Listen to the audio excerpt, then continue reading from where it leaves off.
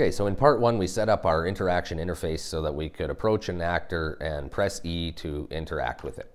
And now I want to go one step further and make it so we can approach an actor and get a list of interactions and do several different things. So I'm going to get started first by opening the third-person character blueprint. And I'm going to look at something I forgot last video, actually. When we exit the interaction area, we remove the widget, but I never set the current actor to interact with back to none. So right now, for example, we can walk up to an interactable, and I can walk away, and I can still press E and interact with that. And so we need to fix that by taking this set node here and just duplicating it down here. But I'm not going to plug in a value. So by not plugging anything into the pin here, it's going to set this to none. And when we try to press E to interact, it's not going to work. And in fact, best practice here is going to be to add an isValid node. So if the actor reference isn't set to anything, it's just not going to do anything. Okay, so let's get started with our interaction list here. I'm going to go to my content browser root, find my interact message widget. And first, I'm actually going to change the name before I open it up here. Right now, it's interact message, but I'm going to change it to interact list.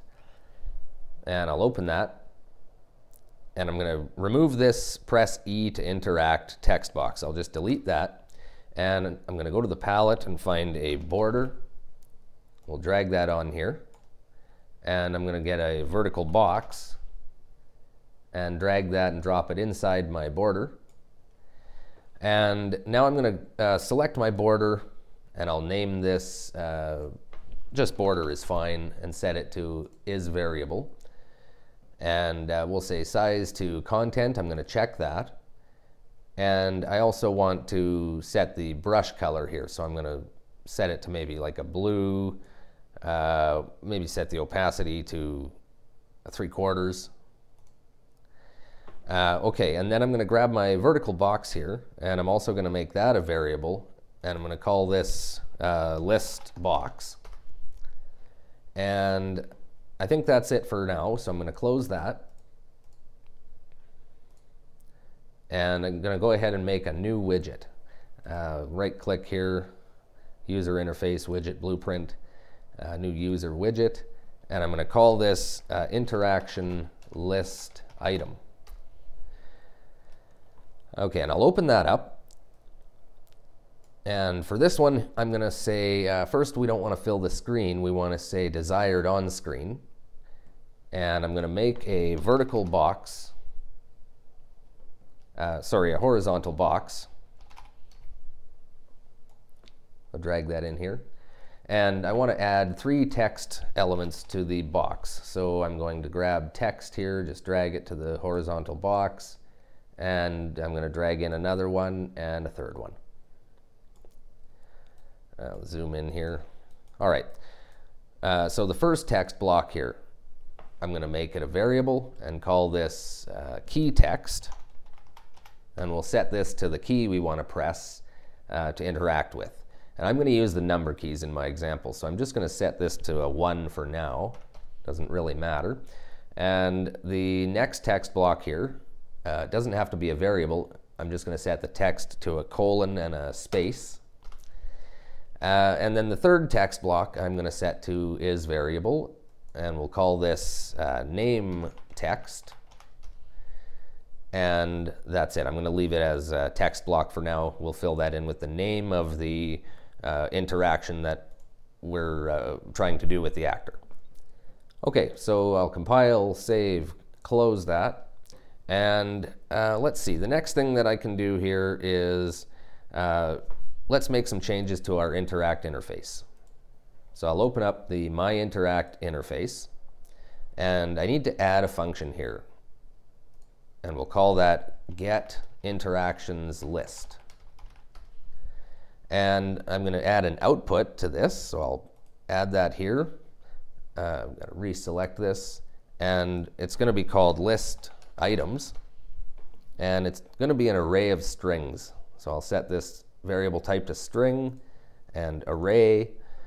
And one more change I need to make here in do my interaction, we want to send which interaction that we want to do. So we want to add an input, and I'm going to call it interaction index.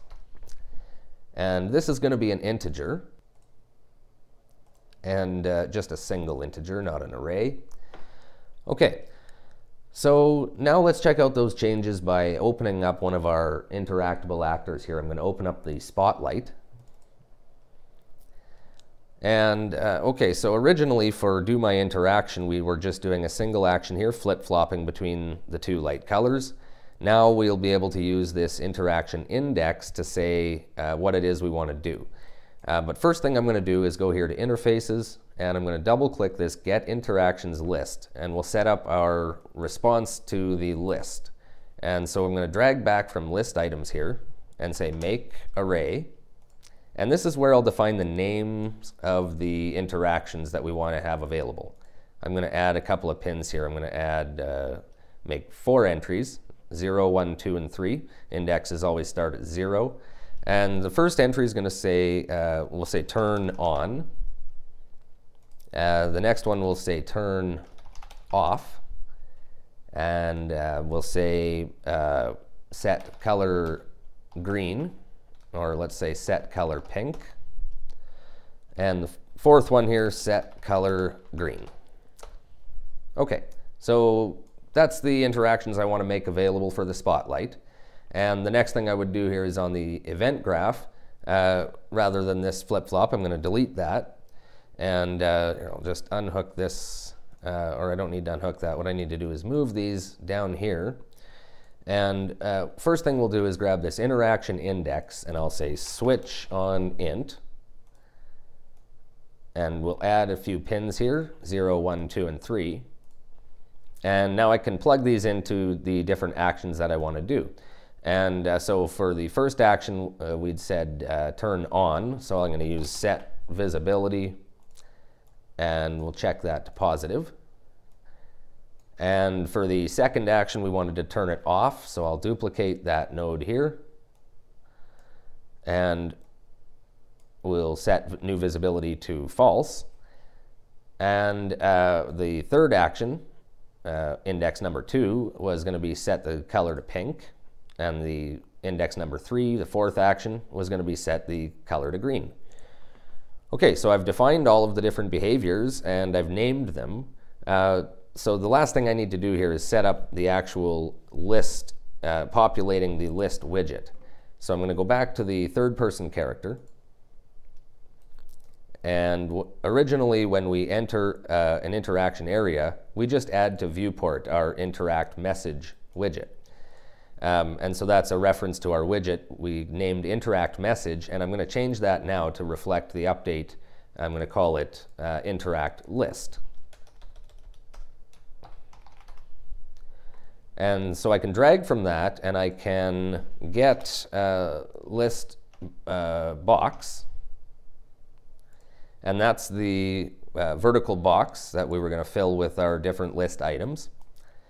And the first thing I would want to do here is clear children. So we'll clear anything that's already in the list from, say, maybe a previous interaction. And now we want to get the list of interactions we're going to fill this with. So what I'm going to do here is from the actor that whoever's actor we entered their interact area, we want to get the list from them. So I'll drag from there and say get interactions list. And that's going to return back that array of strings that we made. And so I can drag from that and use for each to iterate through the strings.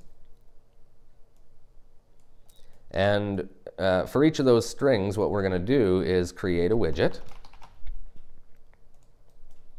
And we'll create that list item, interaction list item widget.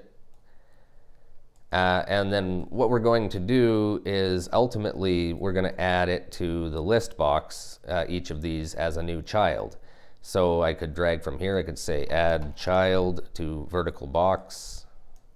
And we're going to plug in the return value here and plug this in.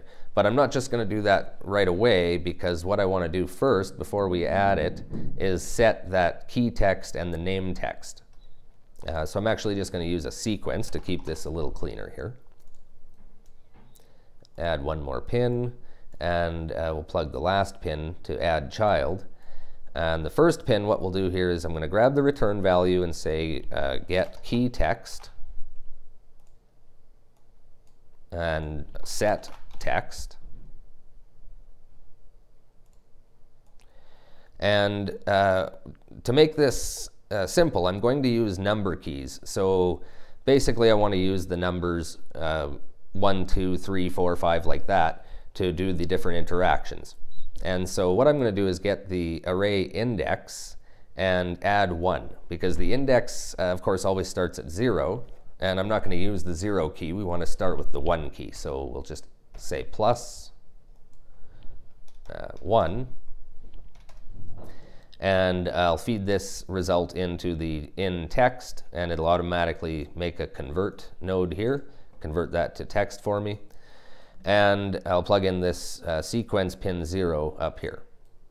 All right, so then the next thing we want to do is set the name text. So I'm going to grab here again from the return value, get name text, and drag from that, set text.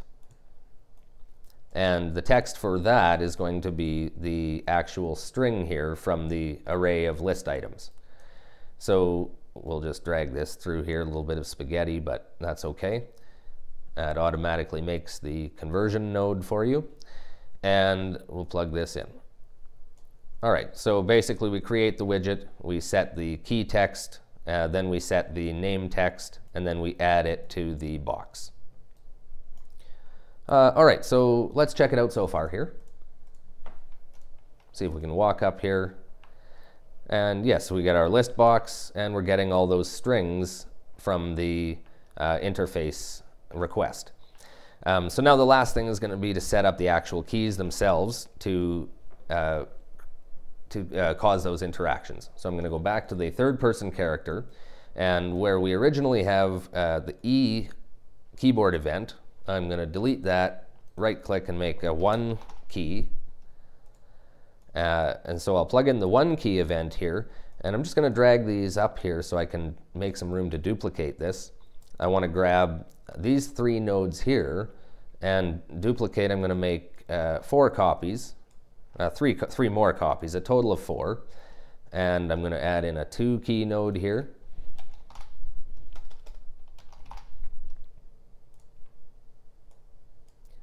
And the 3 and the 4 key as well.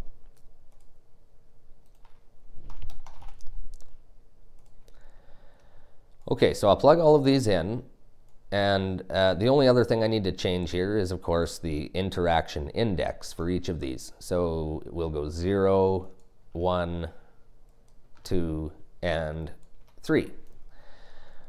All right, so that's basically the end of the setup. Now we're populating our list with whatever interactions the actor has to offer, and we're using our keyboard keys here. You could map out more than 4 if you want. You could have, you know, all 9 or 10 keys, or you could use something other than number keys if you want. But essentially, we've mapped our number keys to cause the different interactions that the actor offers.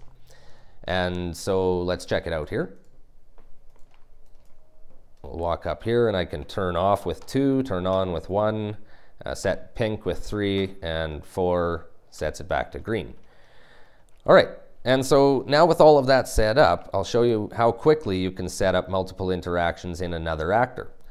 So let's say I'll open up the sphere here.